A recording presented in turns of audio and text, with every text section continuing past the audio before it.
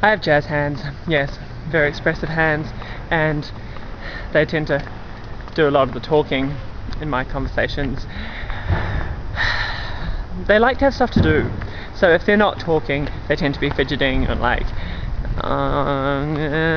picking their nails or picking my teeth or just kind of something.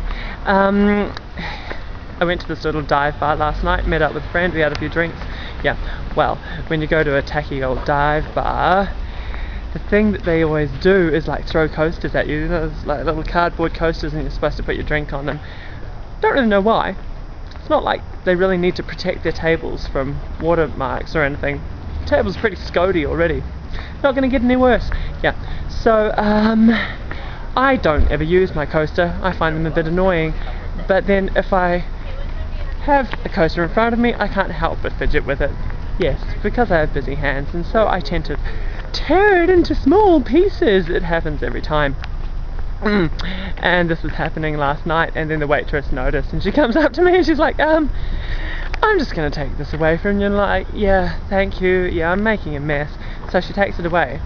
But then my hands had nothing to do.